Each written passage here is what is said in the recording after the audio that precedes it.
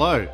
Today we will announce the top 3 entries of the 2022 Zero Chance Stories short film competition. It has been an honour to be a part of this year's competition. I thank each and every entrant and trust you have enjoyed the filmmaking process as much as we judges have enjoyed watching them.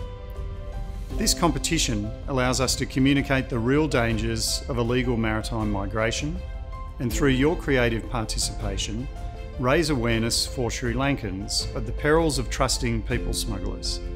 As emphasised in this year's entries, the message is clear. Anyone who attempts an illegal maritime journey has zero chance of success. Your submission might just be the one that prevents a vulnerable person from exploitation by people smugglers, stops a family member or friend from making a huge mistake, or importantly, preserves a life. Your work and creativity could be life-changing. Andrew. Thank you, sir. The judging process was tough as we received a number of high-quality submissions. While all 3 judges are based in different locations, we are united with our view, following a recent and robust shortlisting process of the film that deserve to take the top 3 positions.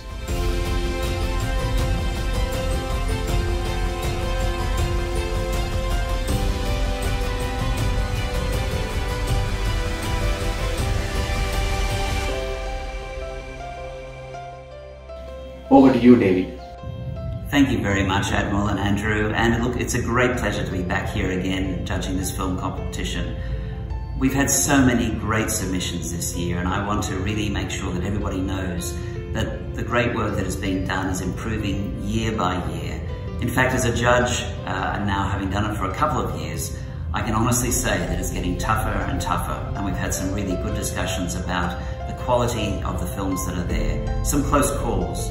But it has come down to the fact that I want you to know that the contribution you have made to stopping illegal migration to Australia has been very much one that which we really are grateful for the support that you've put forward in this initiative. So thank you very much for your contribution and for submitting your entries. Admiral. Thanks, Andrew and David. It's now time to announce the top 3 entries.